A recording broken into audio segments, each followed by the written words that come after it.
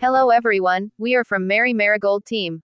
For this week's challenge, our team decided to complete the cold biome and desert biome challenges.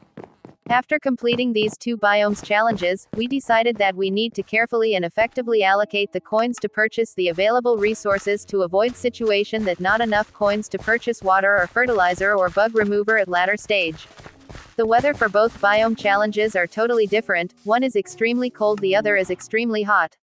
After testing of soil, we noticed that both biomes have low soil quality and also poor water retention.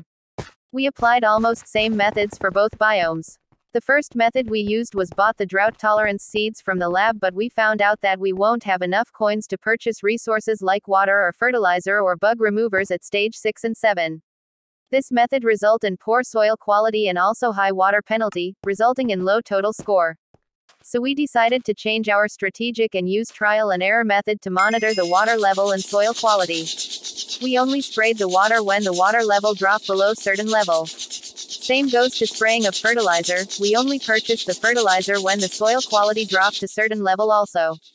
But this was not finalized at first trial, we played for several times using method 2, failed and retried, then only managed to get the water level and soil quality level that enable us to equally allocate the coins at each stages. We play for few times using the second method and each time we manage to get higher and higher score compared to the previous trials. Then we decided that we should combine method 2 at the same time, assign the spraying of water and fertilizer job to each member. My sister was assigned to monitor the soil quality while I was in charge of monitoring the water level.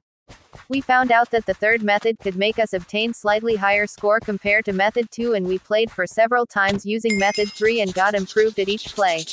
On both biomes, our team experienced the challenge to monitor the soil quality and water level at the same time. Sometimes, we are a bit chaotic when both water level and soil quality drop significantly at one time, ended up we were not sure what to be done first. Besides, we also encounter issue where command prompts or NPCs are not populating. So we tried to re-import the Farmcraft file into Minecraft Education Edition, but still unable to resolve this issue.